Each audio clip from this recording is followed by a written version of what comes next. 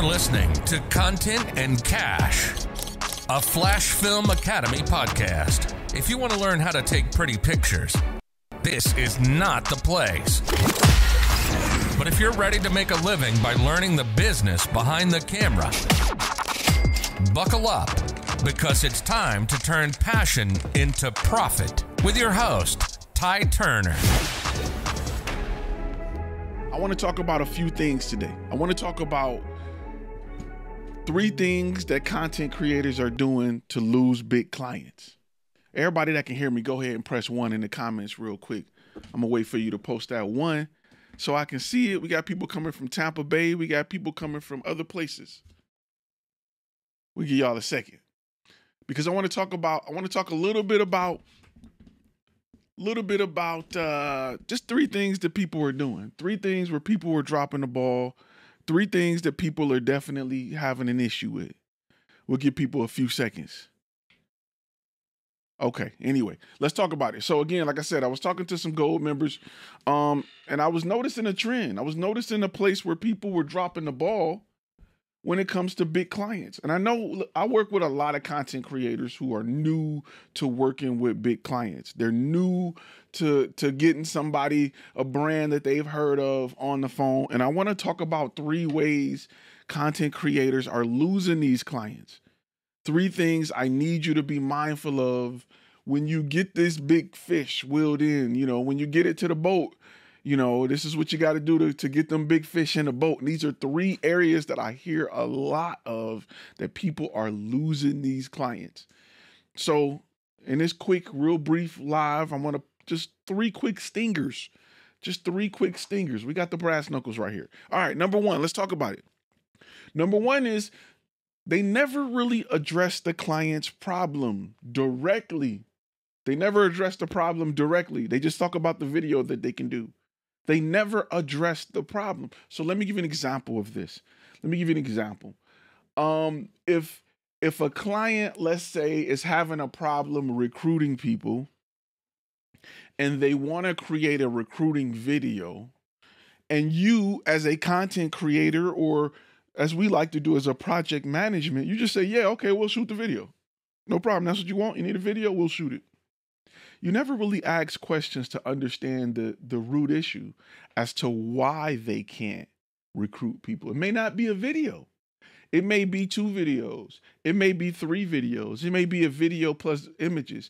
It may be a video that addresses some things that they have issues with. I never just go with what they're saying. I never just be like, okay, you want a video? Cool. Because when you give it to them and they don't do what they expect it to do, guess who's the bad guy? You're the bad guy. So I always say go deeper with the problem. Try to understand. And also there's always a lot more upsells there. There's always a lot more potential to do more for the client. And it's not necessarily that we're trying to sell the client more. Often we're trying to make sure they have a solution that works for them. My job is to make sure you leave here with something that works, not to sell you as much video as possible, because you need video every day. And if I can show you how we can make video or photography work for your company, you'll come back every day because there is a return on that investment. Focus on providing a return on that investment and you will get a client that keep coming back because it's making them money. So real huge that you think about that as you move forward. Real huge that you think about that. Because you can't just say, okay, we'll shoot that. Ask questions. Understand what their problem is. And do more. When you create content, understand their problem better. Because a lot of times clients aren't great at communicating their problem. They aren't really good at saying exactly what the problem is. And when they get to the point in a buying process where they think they need video or photo, there may be some underlying issues that they don't mention because they don't know. And you don't know what you don't know. So as a content creator who specializes in this, I should be able to ask questions to dig deeper. When you go to the doctor and you say, my knee hurt, your doctor's going to ask questions about your back, about your posture, about your insoles, about your walking, about your standing, about your sitting, about your diet. to help write the correct prescription. So you have to look at it as though you're the doctor. Every prescription, can't just be video. You got to go a little deeper than that sometimes. Sometimes there's video on this. Sometimes there's multiple videos. But try to ask more questions and not just be the camera guy. That's one. Number two is a lot of my content creators don't provide clear instructions on what's going to happen next. There's no clear instructions. It's just, okay, we're going to shoot it. Okay, let's set the date. Okay, that sounds good. Okay, pay the deposit. There's no clear instructions. And if you live within a niche and you solve the same problem over and over again, you can have tangible, clear instructions on paper because they're the same for everybody. Everybody that go in line to buy something from McDonald's, no matter what they buy, the instructions on what to do is clear. You place an order, you get a receipt with a number on it, you go make your drinks, you wait for that number to be called, you get your food, you go sit down. That is their systems and processes, or system and process for getting your food, and you should have those in place for whatever type of client you work with and whatever type of niche you work with. And I also have a portion of that is tangible that I like to give to clients. Either I'm emailing it to you before so you know where you are in the steps. Hey, we're in the meeting stage where we like to discuss what's going to happen at this stage, and I let the client know this is where you pay the non-refundable retainer. Once we receive that non-refundable retainer, we plan a shoot date. Once we plan that shoot date, X, Y, and Z things is what's going to happen next. Upon arriving at that shoot date, I like to place a tangible piece of paper in my client's hand with my logo and things on it. It makes it feel, it's just adding value to what we offer. And trust me, even when you work with big businesses, they're not as organized as you think. They're not as organized as you think. They need you to come in and be more organized in this arena than they are, because it's not what they do. So keep that in mind. Real quick, 2 easy payments of free 99. Our capture and convert kit is available over at the Flashfilm Academy. All right, so let me go to the next one, because I think the next one is more important. Is not most important. That's loud. It's very important. And it's something that a lot of people don't do, is they don't provide direct proof of your ability to solve that problem. You only provide proof of your ability to create content. This is why niche is so important. This is why it's great to be a subject matter expert living in an area where you have proof of solving a problem over and over again. It makes a client say yes much faster when you are a problem solver and not just a content creator. Anybody can shoot video and photo. They're trying to decide what makes you best. They don't know. Not anybody can solve their problem. So when you have a consistent amount of proof that this is the problem I solve, it don't matter what camera you got. Don't matter what lens you're using. It don't matter whatever you say do, they're going to do it. Because you solve a problem. I'll give you an example, right? A marketing agency solves the problem of marketing for a company that don't have experience in marketing. That company is not going to go to that marketing agency and say, hey, are y'all shooting on the Red? Y'all shooting on the Sony? What lens you using? Are you shooting with a slider? They don't care. Because that marketing agency that may either have an internal video production company or hire an external video production company, they're solving the problem of marketing for a brand or business. You are doing the same for your clients. So let's not get that confused with the artsy stuff that you are thinking about, where clients want this great artistic image. We're not talking about that. We're working with clients who want results.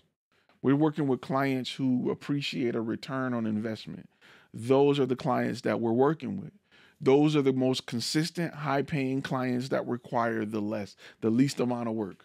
So we're working smarter, not harder. You can go out and chase a B2C client and hope they like you that week to do business with you. But for me, I'm working with B2B clients where it's logical. They understand we solve a problem. We're the best at solving that problem. We solve that problem effectively and efficiently and on time. That's all they care about. And when we show that we can do that and have done that for previous companies, they work with us. It's a no-brainer. They continue to work with us. You land 10, 12 solid clients that you work with for the next couple years. That helps you easily go over 6 figures and you're good to go. So keep that in mind.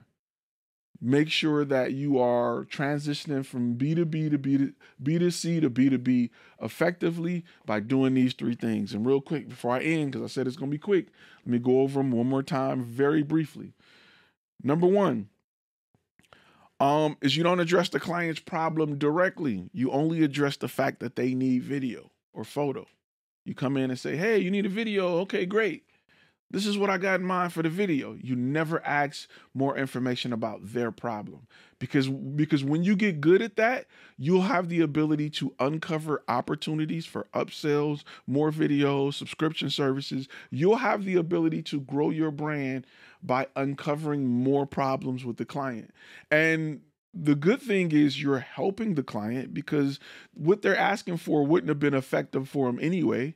Once you learn their problem and from your past and your history of working in that niche and knowing what works and what don't work, you're giving them what works. Sometimes it's just at a greater scale than they can imagine or think of. And sometimes they don't know what they don't know.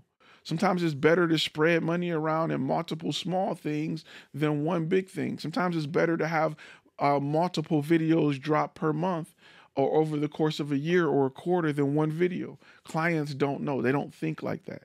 And you as a problem solver in your niche should be thinking like that. Number 2 is you don't provide clear instructions on what's going to happen next. Even when you first reach a client, even when you first talk to a client, when they submit a form on your website, your form should automatically send back, or your website should automatically send back instructions on what's going to happen next. The moment you talk to them, you should be giving them a detailed list of what's going to happen next. And a lot of people don't do that. That way, and I'm going to tell you what's great about it is sometimes when clients know they're not going the complete process, they'll stop and say, hey, I'm just looking. I'm not ready to do. Great. Thank you for not wasting my time. You know, even when they're just looking, sometimes knowing what can happen next, sometimes you got to assume the sale. I think one of the greatest things I've learned just being in sales is assuming the sale, right? What I mean by assuming the sale is when you're talking to someone, you speak as though they're going to purchase. You speak as though, okay, so, once we get the non-refundable, like after we get the retainer today, what we're going to do is we're going to set you up with a date. And I try to pick a Wednesday or a Thursday. As I'm talking, I'm just moving forward in the process. I try to pick a Wednesday or Thursday because usually employees feel a little better than shooting on a Friday. Does that work for you? Yeah, Wednesday or Thursday work for me. Assuming the sale is a technique to kind of walk the client into feeling like they're already a part of the process. And let me give you an example of how this relates to other things, right? Dealerships assume the sale by taking you on a test drive, by making you feel like you already own the car because you're in it. Here's the keys, man. Go unlock it, get in it, adjust the seats. They have you adjust the mirrors and they do all of this because they're assuming the sale even before they run credit, because they know that if you get in the car and you like it and you feel like it's yours, all they got to do is hope the credit go through. If the credit go through, it's a wrap. They got you. That's why they always take you on test drives first to help you assume the sale.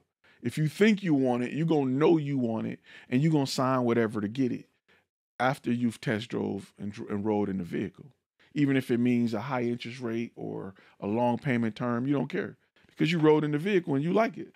So that's how they assume the sale. That's how they walk you through the complete process.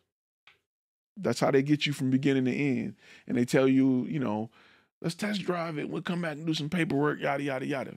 So number 2, again, provide clear instructions on what's going to happen next. And last but not least, when We need to provide a direct proof of our ability to solve their problem. Direct proof of our ability. So you need testimonials to say, hey, I had this problem. They helped me by doing X, Y, and Z, and here are my results. Whatever that problem is, whatever the problem is on that testimonial, needs to be the same problem as the person sitting in front of that computer or phone watching that testimonial. It needs to be the same problem. Hey, we had a problem, bringing in new employees. We had a problem with it recruiting. People would get here and they would, go through our orientation, work for 2 weeks and quit. We were losing money because we couldn't get employees to stay longer. Ty at Flashfilm Media suggested that on our recruiting videos, we show more of what it's actually like being in the job. He also told us that, or he also suggested that during our orientation, we have more content explaining what the job is like. And we also have more video on our website giving details and showing proof as to what the job is like, so that people don't get here and they're shocked and railroaded by what's actually required to work the job. I'm gonna tell you where I learned that from. Working with a janitorial service who had a airport contract. They worked in the airport. It was a janitorial service. They were losing people because people didn't think that they were going to do as much cleaning as they did. They thought they were going to be sweeping tarmacs and that's it. They didn't know that they were responsible for cleaning the bins that removed the trash from the airplanes, and they thought it was too much and they quit over and over again. So this company thought they had a problem recruiting people. They thought that they weren't getting quality people and they couldn't bring in enough people to keep going through this cycle so they can reach their numbers. But the truth is, they never really showed what all was included in this job. They never really they never really addressed the job. So important. So important. So Sam T said, off topic, on your course, I love it, by the way, do you have a specific structure for testimonials? I'm following it, but these testimonials are pretty long. Your testimonials are short. How do I shorten mine? By being very direct, and getting straight to the point, right? Okay, so there's two types of clients, and depending on what your niche is, right? And I'm gonna really break it down to make it really easy. Let's talk about age. If your client's ideal customer is older, they want longer. If your ideal client is younger, and I'm going to say about the 35-year mark is where I draw the line, they want shorter. That's why older people like TV, 30-minute, 1 hour long TV. Younger people like TikTok, 60 seconds, Vine, 8 seconds, short. So younger people, if my client's target audience is younger, if they're selling something or providing a service where they're addressing a younger audience, I want a quick, short, direct testimonial. I want a 30-second testimonial. If my client's target audience is an older audience, we're selling retirement plans and banking products, a 2-minute testimonial will work for them. Now, here's the kicker. Here's the bonus to that. Here, let me use this because it's been a while. If my client's target audience is both, then I need to create 2 videos for my client. And as they market, they can address each video to each demographic differently. As I work with my client may not have the ability to lump all of their target audience into one video because they have different target audiences. I have different target audiences. Some of you are photographers. Some of you are videographers. Some of you are beginners. Some of you have been doing it for 10 years. You all are different. It's difficult to talk to you all, even though we all share one common interest, and that's the camera. So there may be an opportunity for you to create multiple videos for your client. But you got to ask the right questions. And the only way to get to that is by fully understanding the issues that your client is having and fully and creating a solution. I know in module 3, we talk a lot about testimonials and the different types of testimonials. So that's a good place to check it out. But I just wanted to hit you guys with that real quick in and out session. Very important that you think about these 3 things, because these things have been the theme of the week. You don't know how much value it is in having your stuff together, being organized and presenting that to the client. You don't know how much value it is in digging deeper and asking questions with the client to discover the true pain points and true issues the clients have. There's so much value in that for the client, because guess what? When you ask them questions about their problem that they have not been asked before, and they say my favorite term of I've never thought about that, and the 10 other companies they talked to never made them think about that, you've just moved to the top. And your higher prices now seem worth it because you look like you do this the right way and not the cheap way. Clients will spend more if you give them a reason to. But that reason needs to be a value-packed reason. They need to understand that you are the subject matter expert and not somebody who can come in and take it from their level and create what they think. You need to blow them away. And I don't mean creatively. You don't need to blow them away creatively.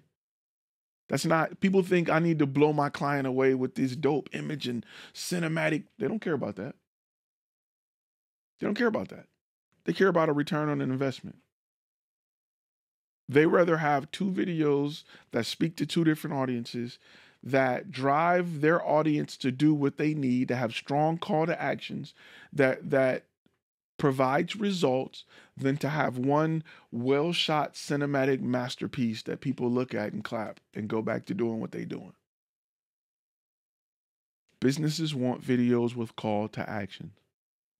They want videos that invoke action. Period. Whether that action be to learn about their product so they ain't blowing up their customer service phone line, whether that video is to have them disqualify themselves from recruiting or from a job, they want videos to do things for them.